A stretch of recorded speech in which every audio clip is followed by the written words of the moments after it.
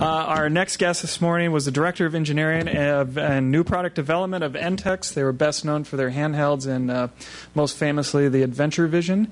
And he's entitled his talk, Walking with Dinosaurs, and he'll be happy to answer any questions at the end or along the way at his choosing. Ladies and gentlemen, it's Mike Rounds. Good morning. My name is Mike Rounds.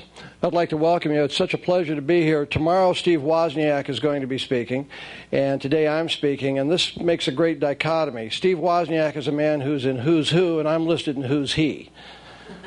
You guys have never heard of me. Well, let me tell you who Mike Rounds is.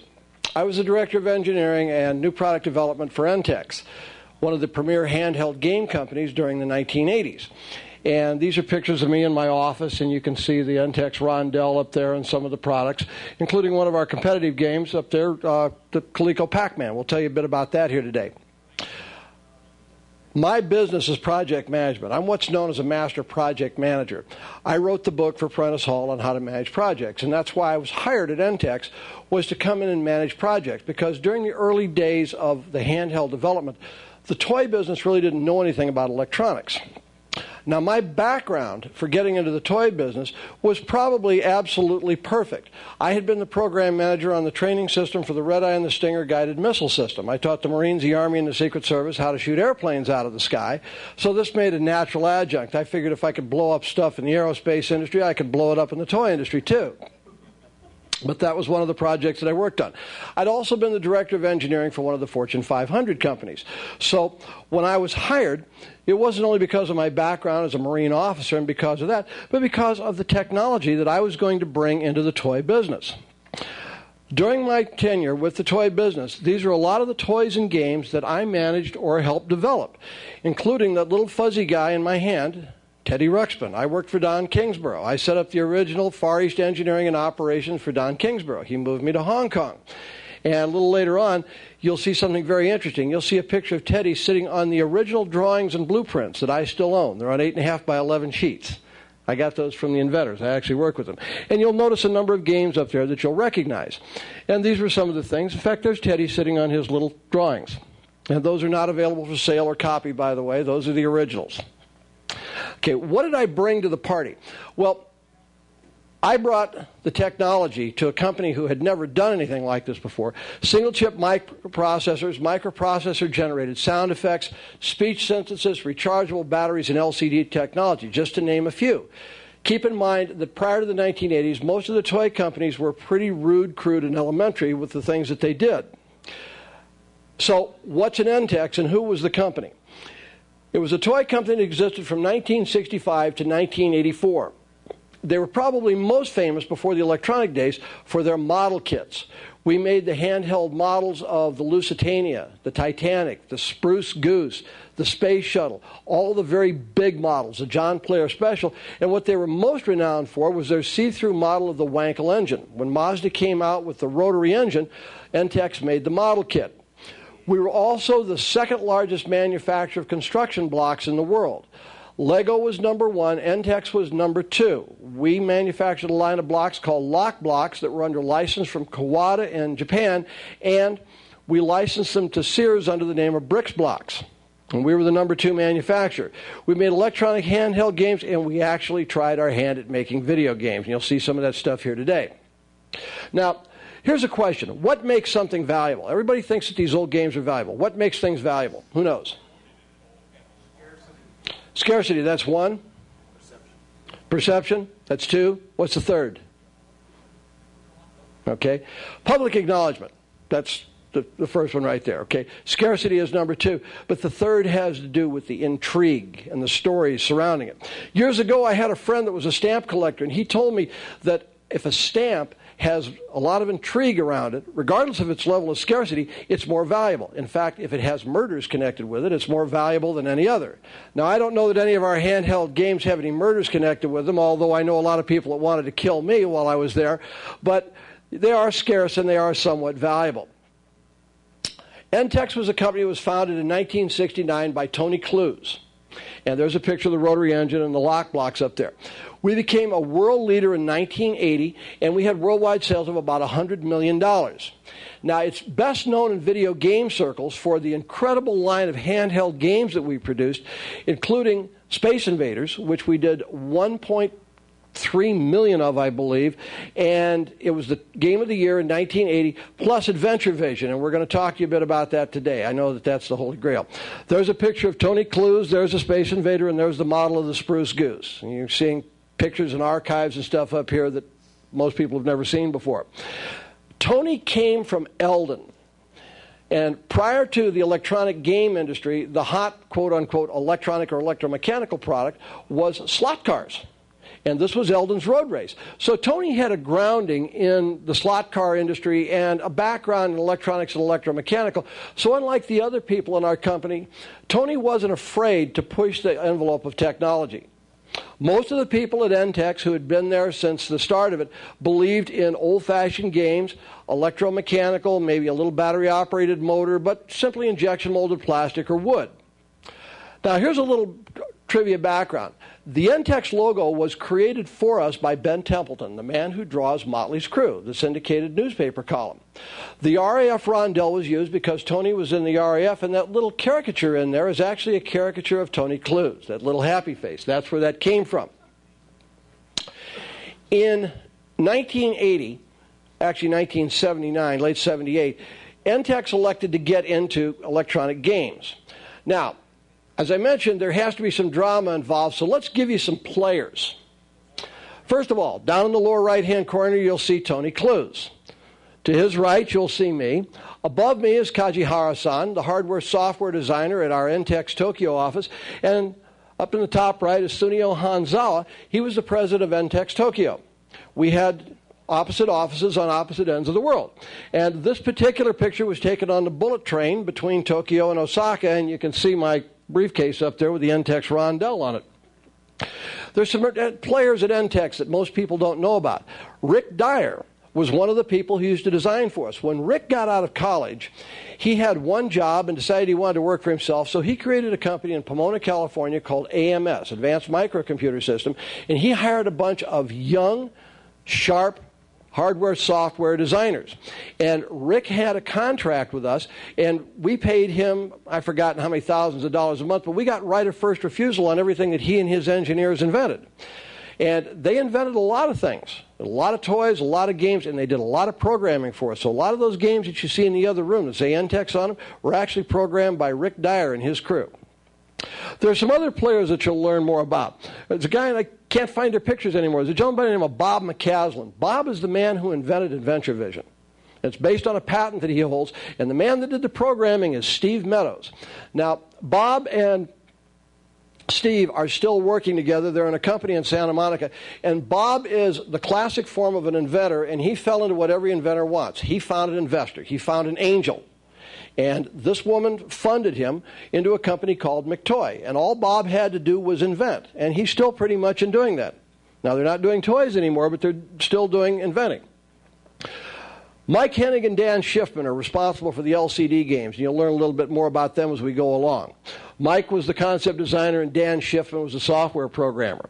There's some very famous players. Larry Carr and Andy Barber went on to do a lot of very exciting things for Atari, and they were also responsible for one of the early Hayes modems. Don Baker was responsible for the rotating mechanism inside of the Adventure Vision game, and Don was the project manager on the gun turret on the A6 gunship. We went for the big guys to help us make this thing work. Okay, let's take a look at the background of the playing field. Around 1975 to 1977, depending on who you talk to, Mattel dominated the electronic handheld field. They had the baseball game, they had the electronic road race game, and I believe they had a modification on the road race called Buck Rogers. I think they modified the game and repackaged it to that standpoint. Between 1978 and 1979, everybody else in the toy industry took a look around and said, well, Mattel is selling about 750,000 each of these games every year, and they're a sellout, and everybody will sell their soul to get one. Do you think there might be a market for this? And everybody went, duh. Please keep in mind that at this particular juncture, the toy industry was not very sophisticated. Their idea of high-tech was to put a point on a stick. So along comes this handheld electronic thing, and it scared most of the people in the toy business to death. Now, I'm not talking about the people that did Vectrex or the people at Atari. I'm talking about people who had been making classic, traditional games, toys, fuzzy dolls, etc. Now, here's some shots of Toy Fair in New York City. For those of you who are not familiar with how Toy Fair works, Toy Fair is two converted hotels on Fifth Avenue and Avenue of the Americas in New York City. It's across from the Flatiron Building. And since they're converted hotel suites, you have to pay for them all year round, even though you only use them for about 3 or 4 weeks out of the year. So what happens is late December, early January, all the carpenters and the painters and the decorators move in, and they redesign the suite with all of the displays for all of the toys. And 80% of the toy buying for the year is done on or about February 15th at Toy Fair. And these are shots of our booth at Toy Fair, and you can see some of the different games. There's the Space Invader and the 3D Road Race. And down in the lower right-hand corner, you can see a banner down there that says, "We've got them all." And that particular motto was very important to the rapid growth of Entex.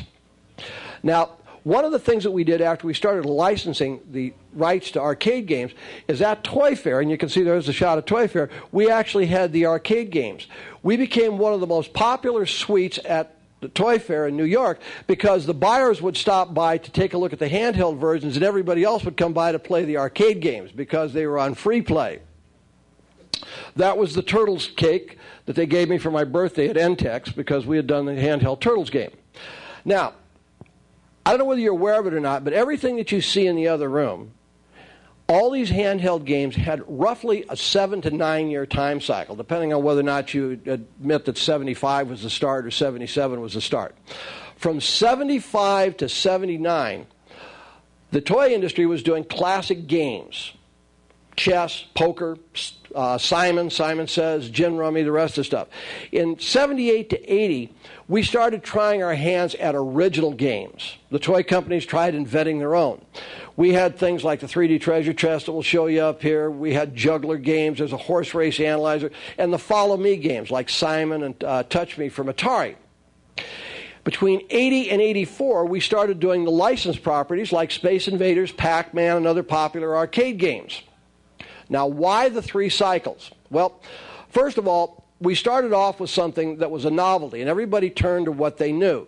Now, the thing that you have to keep in mind about the electronic handheld games is that the toy industry got its ideas from these games from 3 places. Number one, it got them from their internal people. Well, as I mentioned to you, the technology capability or the ability to think about what you could do with technology and electronics within the toy companies was pretty limited. So they turned back to the classic games. And I can remember Tony having books from the library on classic games. And that's what we started with. The other place that we got our best ideas for games was from people like you. We had an open door policy, and we used to allow toy and game inventors in every Thursday. We'd sign a disclaimer, and we'd review their stuff. And some of our best stuff came from outsiders, like Bob McCaslin at McToy, as an example, Rick Dyer, all outsiders. The third place where we got ideas was to license the rights to things like arcade games from somebody who was already successful and then make a handheld version. And we started a trend that you'll hear about here in just a minute. Now, here was Mattel's horse race analyzer. This was an example of something where somebody tried to do something original. Entex started by licensing other people's games and putting the Entex name and logo on them. Now, some of the very first stuff that we did between 79 and 81 were actually called hip pocket games. They were electromechanical. They had LEDs inside of them, but they were mechanical circuitry. And the one on the left, the Alien Invader, which was like a Space Invader game, is those rotating bands. The Japanese were the world-class masters at doing these electromechanical band-driven games. And if you remember the ads in the back of magazines and comic books where if you sold so many subscriptions to Widget Magazine or something like that, you could take your pick of the prizes. These were some of the most popular prizes they ever had. Now, the very first electronic game that anybody remembers was Baseball 1. The game was conceived by a company in Japan called Gakken. And Gakken was a very famous designer. So Tony went to Japan and he made arrangements to license the rights to the game to put our name on it. And we did approximately 30,000 of those games. Now, the next year, we came out with a revised version of it called Baseball 2. And you'll notice up on the top that there's a little flap on the top, and that's so that you could pull out a controller and you could have two people play. You could actually have the pitcher pitch the ball rather than having the game pitched to you, and the batter could play down on the bottom. And a lot of people don't believe that these things were done by GAC-N, but there's the GAC-N version of the game with the control pulled out, and you'll notice they're exactly the same with the exception of one's in white plastic, the other one's in black plastic, one says Entex, and the other one says GAC-N. We didn't invent it, we just licensed it and did it. Space Battle was the first space game that we did. This thing, by anybody's stretch of the imagination, is rinky-dink, and that's giving it a lot of credit. But this was in the days when you could put two batteries of bulb, call it Invaders from Altoona, and people would give you $89.50 for it because it lit up and it made sounds. It was novel. We did about 30,000 of these things. Poker was another game that was popular, and that was offered from 79 through 82. Once again, done by GAC-N with our name on it, and we sold about 75,000 of those. Does anybody here have a poker game? Has anybody ever played one of these? I have, but never played. Don't bother. It's only got 51 cards. You can't win. There's a slight error in the programming. Whoops. Okay. The Queen of Spades, I believe. Somebody was talking about playing hearts, and the programmers had this on their mind, and they had left that card out. I think they were working on a hearts game and the poker game at the same time, and they had set that one aside because if you play hearts, that's 13 points if you get the Queen of Spades. And I think that's the one that they left out. They just overlooked it. Somebody forgot to stick it back in the deck. We also had blackjack and gin rummy. We sold about 75,000 of those. And these are vacuum fluorescent games. The displays were done by Noritake, the same people who do the fine china. Now, in 1980, we did games for Sears. A lot of people don't remember this, but you'll notice that these are the same Entex games, and they're private label for Sears. And they're not only private labeled for them, Sears actually paid for the plastic tooling to have the cases redone as well as the packaging. The electronics on the inside were the same, but these were Sears. There's baseball, and the game, you can see the baseball game. It looks like an Entex game, but it says Sears on it. And at the bottom, you can see the logo. This is actually the Space Invader game, the original Space Invader case, and the display inside. And this is the Sears version of Breakout. This was blasted. We did this for Sears, and you'll notice up on the top it says Entex and it says Sears up there on the top. These were more of the games that we did for Sears, and it was great because this particular purchase order propelled us into the limelight. This took Entex out of the realm of being another Me Too company and thrust us into the forefront as a leading provider of electronic games. Once again, you'll see that here's the electronic tennis game and some of the other things that we did. Now, not everything goes as planned. We had our share of duds. In 1980, the first dud we had was called the Dan Van. This was a voice-operated remote control van. We manufactured 20,000 of these and had 25,000 of them returned. Now, if you say that the math doesn't work out, can you say sent back to us multiple times, boys and girls? The thing never worked. This thing was a complete disaster. Musical Marvin was another disaster. If you remember the logo at Toy Fair, we got them all. Tony had this great idea. He said, let's turn Entex into a one-stop shopping place where they could place one purchase order for any kind of game they wanted. Football, basketball, baseball, tennis, soccer, hockey, and our answer to Simon, which was Musical Marvin. But let's make Simon better. Let's not only make it a follow-me game with lights and sounds, let's make it a one-octave electronic organ that will record and play back. Never seen that, have you? That one went away. Real quick. Did not do well. Okay? Then we decided to produce our own games. The big game was Space Invaders. There were 3 versions of Space Invaders, and we'll show you what these are. Okay? The first Space Invader game, obviously, it was created by Atari. Everything was designed by Entex Tokyo. The first run was done by a company in Japan called Barishima. Tony went to Japan and then to Taiwan in 1980 because the game exploded before they got off the show at Toy Fair. Normally, we would plan on producing 100,000 units. They had sold 300,000 units on the show at Toy Fair. And the cost of having these things done in Japan was high. So Tony said, we're going to take it to Taiwan. So he took it to Taiwan to a company called Zenny. They're still in business. They're a very big, powerful manufacturer over there. And we reduced the labor cost by taking the stuff to Taiwan. We produced approximately 800,000 in this original configuration. Then the hammer fall. Legal disaster strikes, but it was averted. Trademark is the mark of your trade. Copyright is the right to make copies. When you violate these, you are violating the federal forgery and counterfeiting laws. Atari sued us for Space Invaders. They said, you have violated our trademarks and our copyrights. You are capitalizing on our goodwill in advertising. We went to court.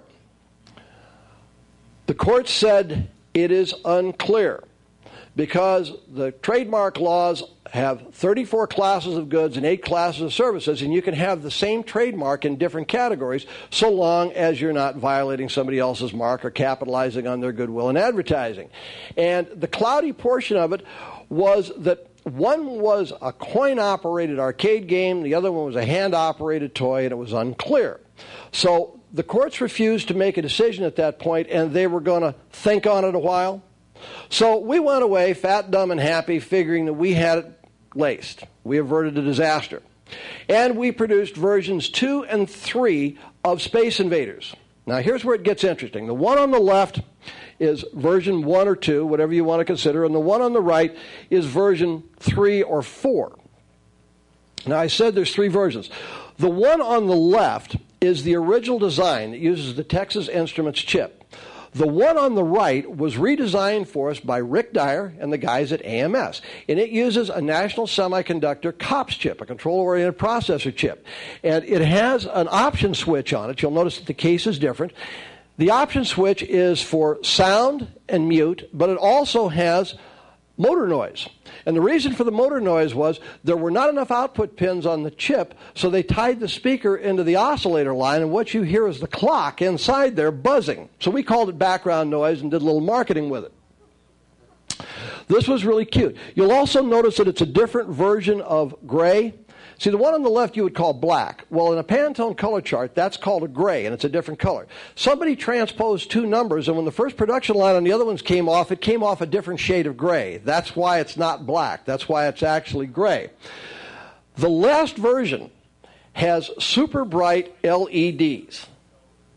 Well, actually, it doesn't have super bright LEDs. If you open it up, because you can see it all the way across the room and say, why is it so bright? You'll find an 8-transistor array that I designed to finally, after 800,000 units, bring the brightness up so that it could be seen with the lights on in the room. This wasn't hailed as widely as I had hoped it would be. The big thing was, we've been doing these for 2 years. Why didn't you do this 2 years ago? That's the thanks that you get. Anyhow, this particular game, of course, was by Atari. The case design was by Ortega Orr and Ron Chesley, and some guys in Entex Tokyo helped on it too.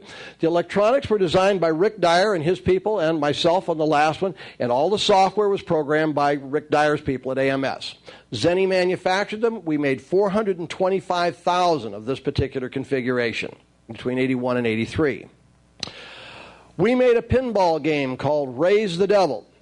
This thing was not all that popular, and we got hit between the eyes with one of our inventors, a guy by the name of Elliot Riddell. You may know him. He's a very famous inventor. He's done a lot of things for the toy industry. And Elliot's a born-again Christian, and he walked in one day and saw the devil on this thing, and he went ballistic.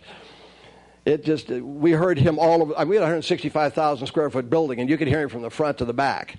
The next year, by the way, this was actually conceived by Tony Clues, our president, and it was all designed by Tokyo. It was made by Sailing in Taiwan. We sold about 10,000 of them, and they were available for a 2-year period.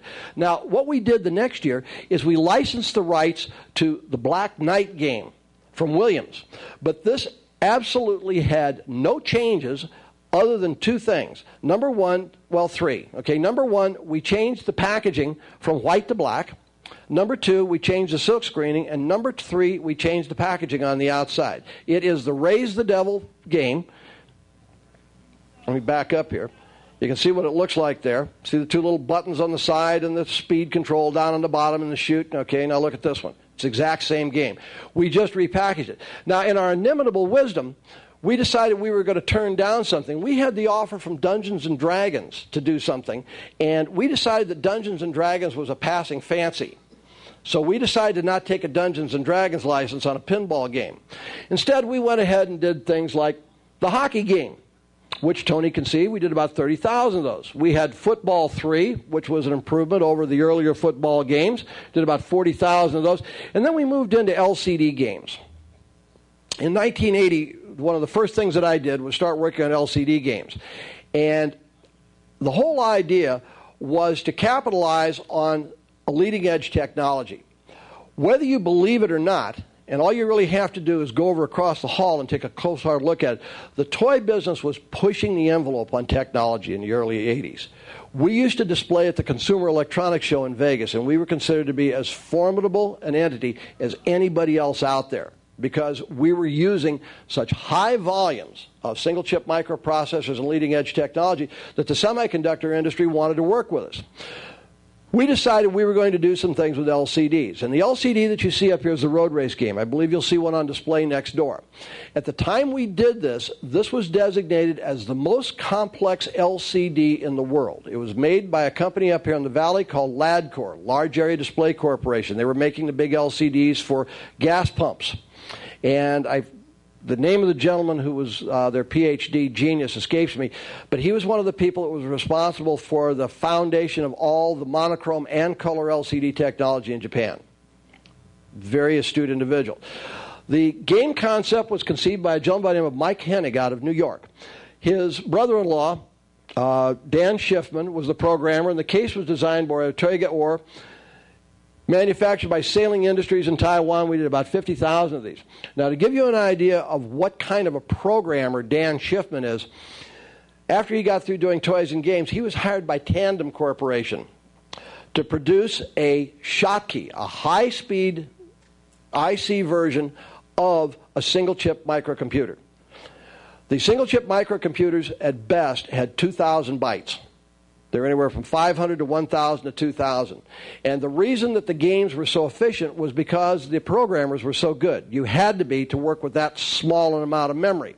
So what Tandem figured was that these things were so efficient and so fast, if they could build a single-chip microcomputer out of high-speed Schottky, 50 to 100 megahertz technology, they would really have something. So Dan actually built Tandem, their backup computers for the airports, out of Schottky based on control-oriented processor systems. The other one was road race. This was the very first thing that I ever did for Entex. And this, once again, was designed by Mike Hennig and Dan Schiffman. And, of course, it's the maze of walls, and there's a crown, a key, and a diamond inside.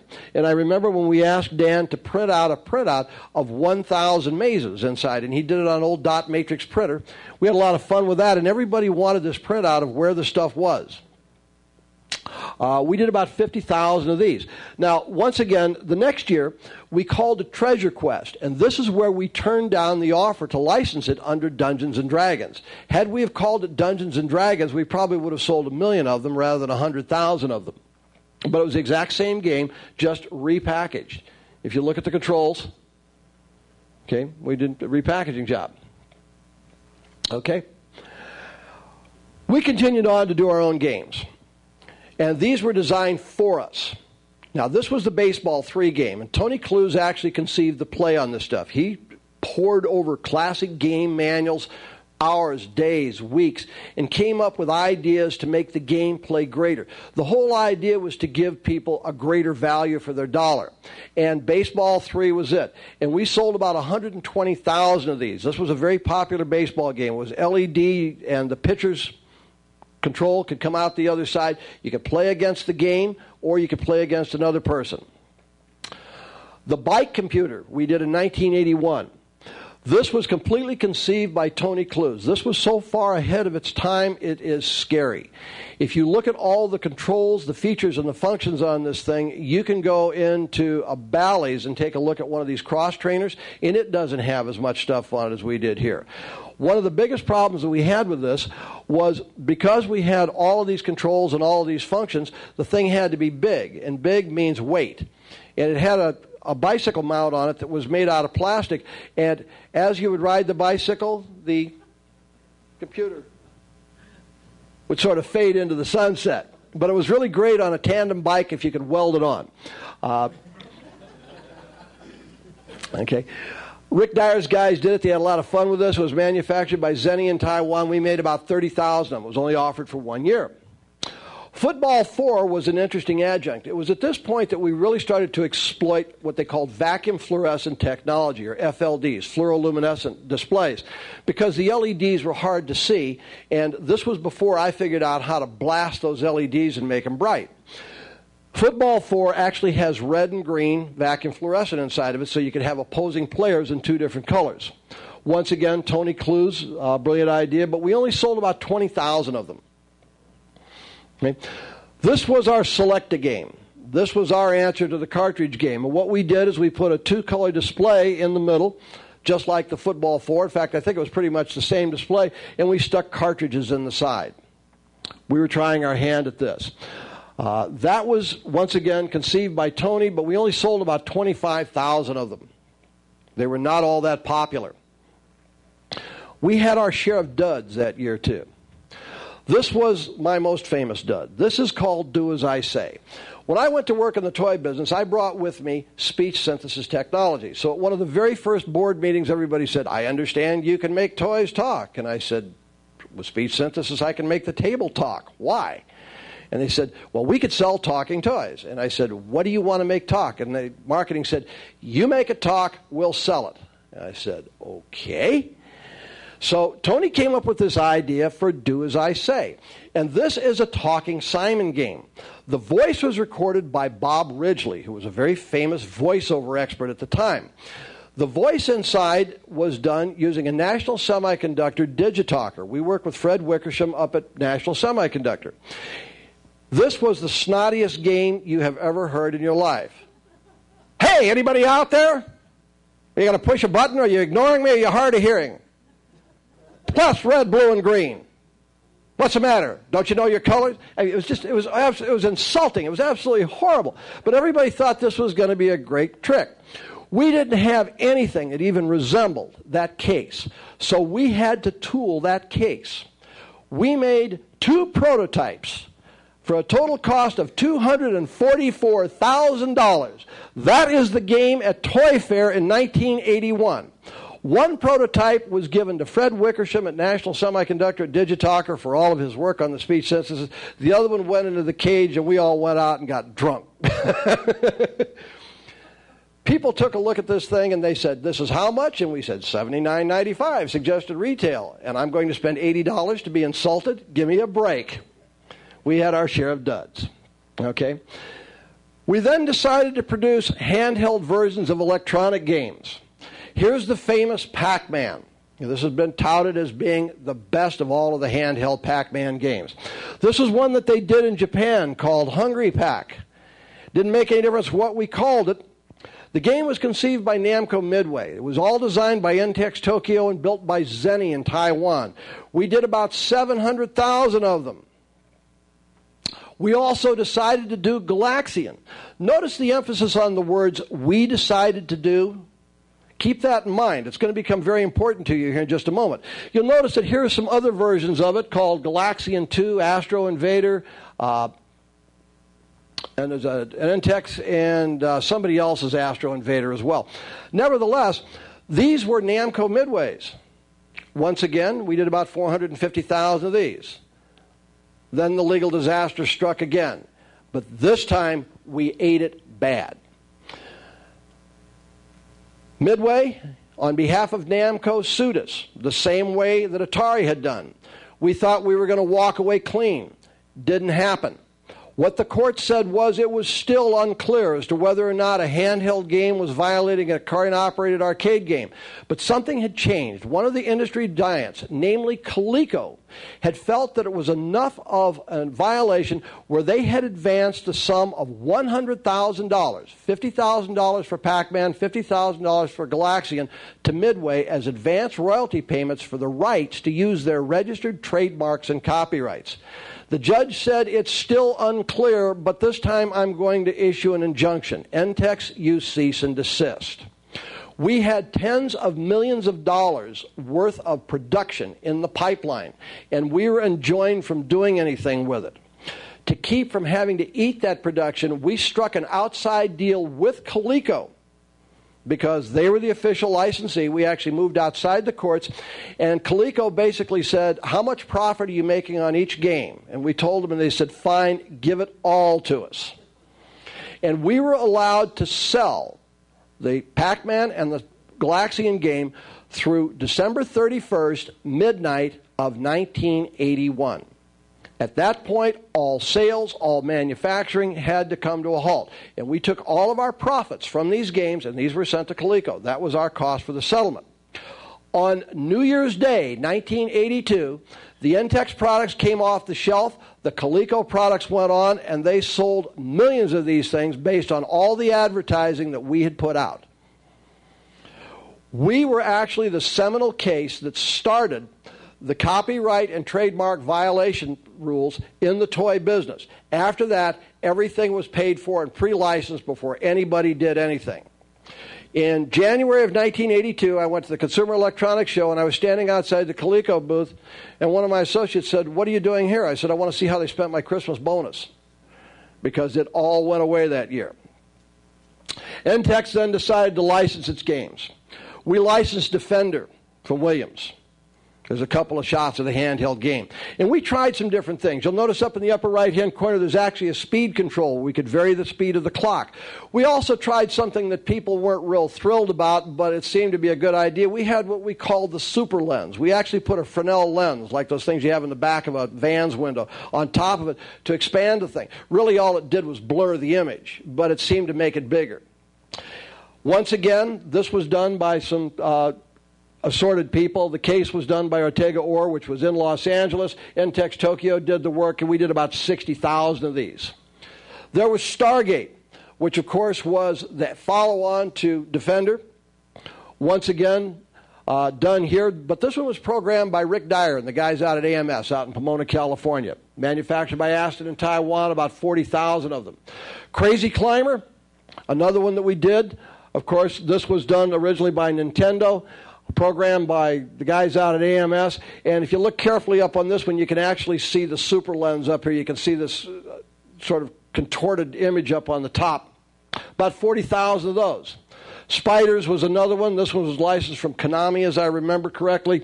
Once again, the same team of people doing all the work on the stuff. There's the arcade game Spiders. There was Super Cobra.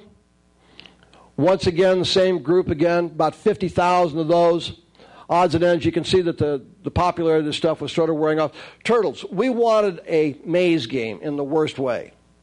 We were ready to go out and beat up groundhogs in the parking lot if that's what it took to get them. So we licensed Turtles. And Turtles became, for its vacuum fluorescent display, the most complex vacuum fluorescent display in the world. One of my engineers, a gentleman by the name of Don Arrowwood, went to Japan and worked with NEC to create some over and under technology to produce that maze game. Once again, it was done by Ortega Orr, and Rick Dyer's guys did it. It was manufactured by Aston in Taiwan. About 40,000 of them were actually created. Now, Entex produces some updated versions of some classic games. Because we had gotten away with Space Invaders, we didn't want to press the luck too hard, so we called it Alien Invader 2, and we used a vacuum fluorescent in it rather than LEDs. What we were trying to do was sort of retrofit and upgrade with the new technology. This was Super Space Invader 2, which was the same thing, once again, repackaged, but we used the Space Invader name on this one. We just thought we'd press the envelope a little bit here. This was Football 4, which was a color version of the football game. This was two-player. Once again, one of Tony Clue's brilliant ideas. It worked pretty well. But we had our share of duds. One of them was the tabletop arcade game machine. We only ever produced one of these. There was one prototype at Toy Fair. It was a selected game machine with a huge LED playing field on it. Didn't go at all. We also jumped into standalone video games. Most people don't even know this, but we decided we were going to do standalones. And we produced these cases, and you'll see it up in the upper left-hand corner. And these things are vacuum formed. They are about 9 inches by 6 inches by 5 inches, and they have a single game inside of them, very crude. And the one on the left was Invaders. The one in the middle was Space Force, which was like asteroids. And the one on the right was Turtles. And we made less than 100 each of these just to test them. They were not popular. They did not work, but we tried our luck. We were trying to get into the video business, and we were actually doing a lot of work in that area. And here's the big one. Here's Adventure Vision. Now, everybody talks about Adventure Vision, but nobody knows where it came from. Okay, and I've saw it called the Holy Grail of handheld games. When I told Don Baker this, he broke up. Okay, let's talk about the players. Adventure Vision was conceived and created by an inventor named Bob McCaslin. If you look up his name at uspto.gov, you'll find he's got about 25 patents. He has the patent on the Noisy Kitchen and a lot of other toys.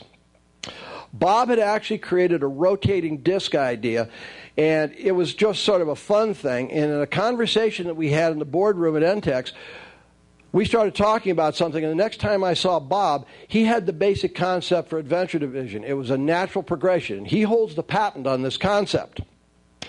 He has a programmer still working for him today in his new business by the name of Steve Meadows. And Steve is the guy that created all the electronics with the exception of the sound chip inside and all the programming. He actually did all the programming on this thing. Larry Carr and Andy Barber were doing a lot of independent work. They had produced a lot of different things. Most people know them for all their work with Don Kingsborough at Atari. They did a lot of work for Hughes, and they worked on the Hayes modem. Don Baker, as I mentioned, was the project engineer on the gun turret on the A6 gunship, because this thing has a rotating mirror inside of it. And this was the team that we put together. Now, Larry and Andy actually programmed the half-K COPS chip that produces the sound effects. Adventure Vision actually has 2 chips inside of it. One is to play the game. I believe it's a 4048, if I remember correctly, and the COPS chip with a half a K in it. I'll see how good my memory is after 25 years. And here's the famous Adventure Vision. Now, one of the questions that people have is, why is it so hard to find them? First of all, this is the team that worked on them. If you look down on the bottom, you will discover that there were less than 10,000 of these ever manufactured. For as hot a game as it was supposed to become, and for as great as it could have become, there were less than 10,000 manufactured. The reason that I know this is I arranged for the manufacture of the cartridges. There were 10,000 Defender cartridges done and 1,000 each of the other 3. That was all that was ever produced. Yeah, that was all that was ever scheduled to be produced. About the time that Adventure Vision was starting to become renowned in the industry, Entex started having business problems.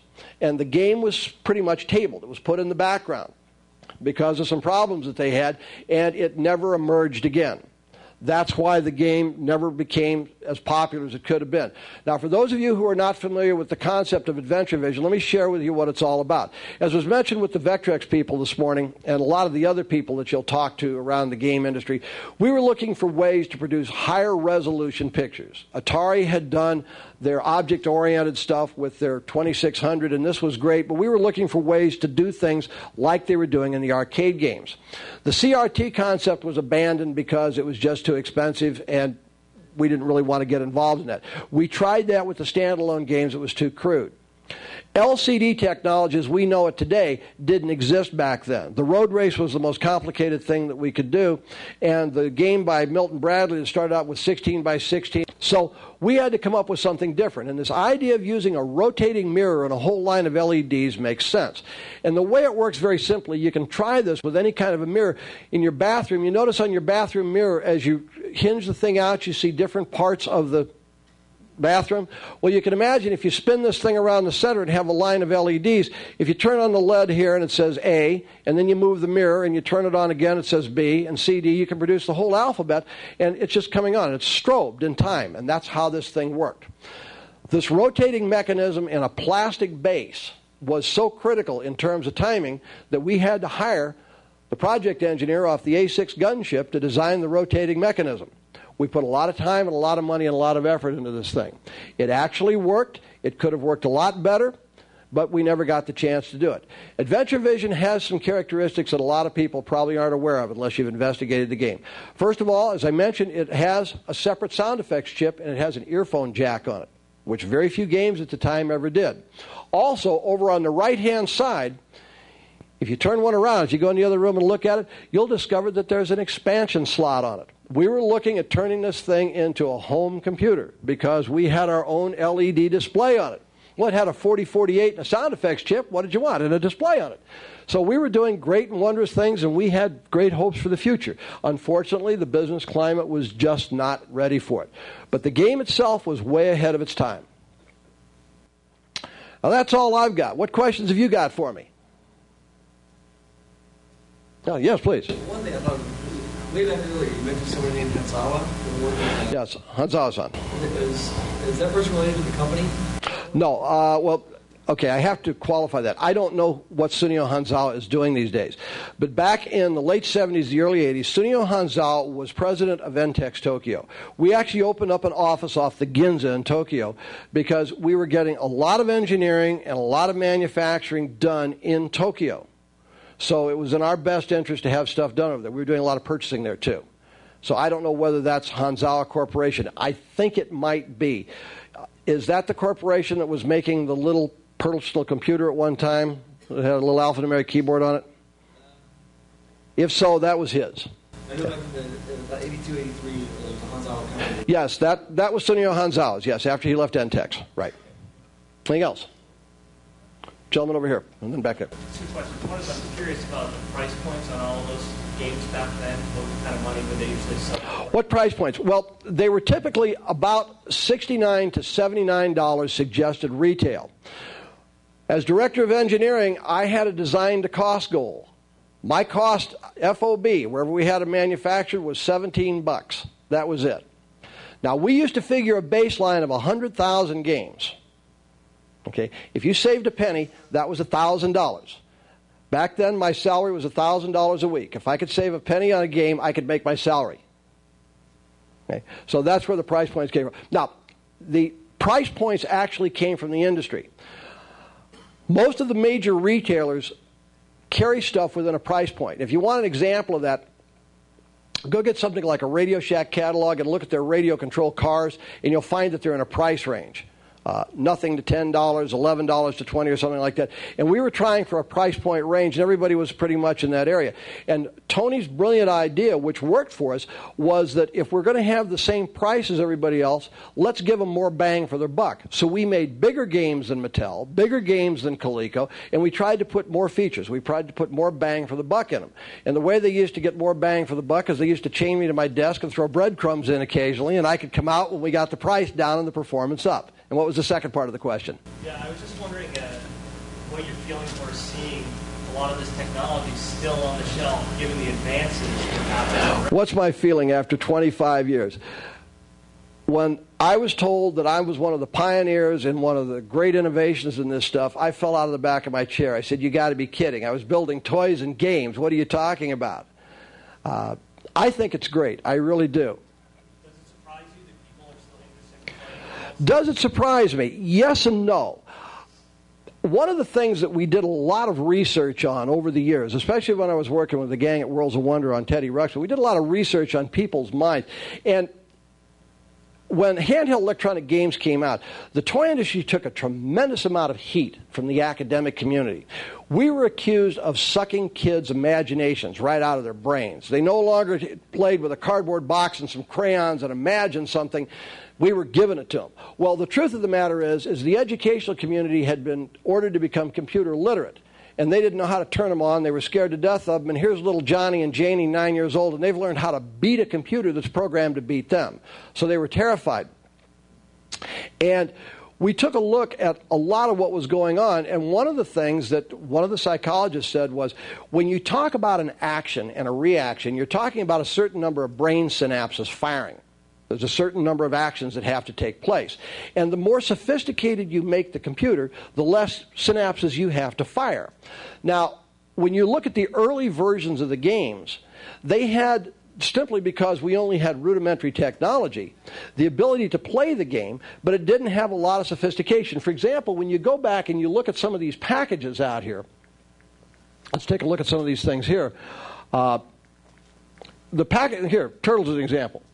I mean, look at the packaging on this thing. Now, in today's technology, you can get turtles that look like that. We had little dots that went beep, beep, beep, beep, beep, beep, beep, beep, beep, and that's a turtle.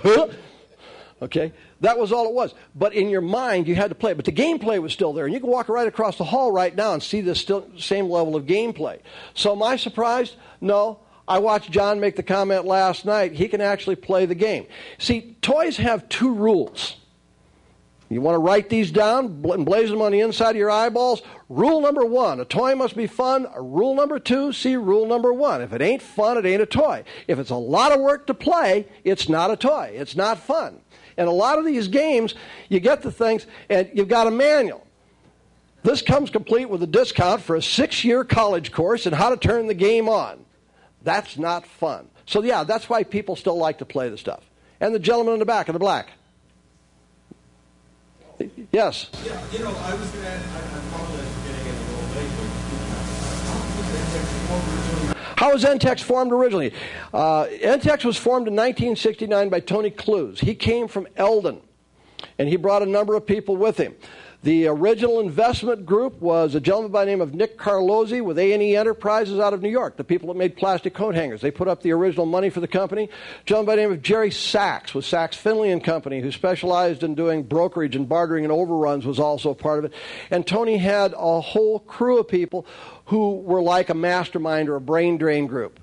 Tony had been with Eldon, and they had done the slot cars, and they'd done very well. And when they got out of that business and went strictly into office products, Tony decided that he wanted to stay in the toy business, so he created Entex. That's where it came from. And he brought a number of the people with him that had been there for years. Yes, gentleman over here. where are the one-of-a-kind prototypes? Where are the one-of-a-kind prototypes? My wife and I were talking about that over breakfast this morning. I have no idea. In 1984, when Tony had left Entex and gone over to Tomy, the company had actually been taken over by a gentleman by the name of Ken Clissold. He had been our VP of finance, and he'd gotten leukemia, gone away, and come back when Tony had left. And he was in the process of trying to revitalize the company, and then Ken got sick again. And Entex actually went up for sale. And Placo, Ron Kesselman, who had been president of Revell and then had gone over to Mattel and Coleco, had tried to buy it. And they wanted the lock blocks line and the rest of the stuff. And at that time, we had a cage. And the cage was probably half the size of this room. It was a bunch of shelves. And it was enclosed with chain link fence. And we had all the competitive games that we'd taken apart and analyzed, plus all of our one-of-a-kinds. What happened to it after that, I don't know. Because as you can imagine, when the company was being liquidated, when Nick Carlozzi decided to get rid of it, I think stuff got thrown into dumpsters, to be perfectly honest with you. I'd like to have some of that stuff myself. Yes, please. What was the suggested retail of the Adventure? What was the suggested retail on the Adventure Vision? $79.95. Once again, this was this concept of design to cost. We had to do all kinds of things that nobody had ever thought of before. We were trying very hard to produce stuff that gave more bang for the buck but didn't cost more to build. That's why it was such a problem to build the thing. Running out of time here? Yes, please. Where did the name Entex come from? I knew somebody was going to ask me that. The name Entex was actually an acronym for a couple of things. The only thing that I can remember is the X was considered to be the N because that's all there was. It was something that was done over a meeting one time with Tony Clues and Nick Underhill, our VP of marketing, and Jerry Sachs and a bunch of people. Once upon a time, I knew what it was, but it was sort of an acronym for some things that had happened. It didn't really have any super significance. It wasn't the initials of the founders or anything like that. It just had something that happened. But you know where the logo came from. What else? 5, 4, 3, 2. Okay, let me wrap this thing up. I listened to a statement last night that I violently disagree with. It was said that there are no more innovators out there. That's not true. 25 years ago, I started working with creative people just like you. I literally wrote the book on how to sell your inventions for cash, and it's based on my experience in the toy business. It's been a book. It's a bunch of CDs. We've got them here. I've done television infomercials. I do seminars all over the world. And the one thing that I know for a fact is that innovation is alive and well and living here in the United States. In fact, it's living all over the world. You just don't see it the way we used to. When a new technology like handheld games starts out, they're relatively simple, and a lot of small people can pop up. As we become more and more sophisticated, the industry's become polarized, and it's a little more difficult to break into the marketplace. There's a lot of creativity and innovation going on, but what the people like you are doing now is rather than starting their own company, they're licensing the rights to their ideas to bigger companies in return for a royalty. The first people that we ever really saw do it that made a lot of money with it in this industry was Activision. That's how they originally started. They would pay programmers a royalty. And I can remember these 15-year-old kids who weren't old enough to drive a Maserati paying cash for them because of the royalties they were making off their stuff. So the world of creativity and innovation still exists out there today. What I would invite you to do is to take a look at what's been done, what's being done, and remind yourself of a couple of things. Not all the simple toys and games have been invented, and not all the needs of the industry have been met. If you don't think that there's creativity available to people out there, get over it, folks, because it's people just like you with creative ideas that say, gee, wouldn't it be great if we had a game that did this, that, or the other thing that will make tomorrow's game. I'd like to thank all of you. Thank you for coming here today. As you leave here today, drive carefully because the life you save may be a client, and I can't afford to lose any of them. God bless you. We'll see you guys on the floor. Bye-bye.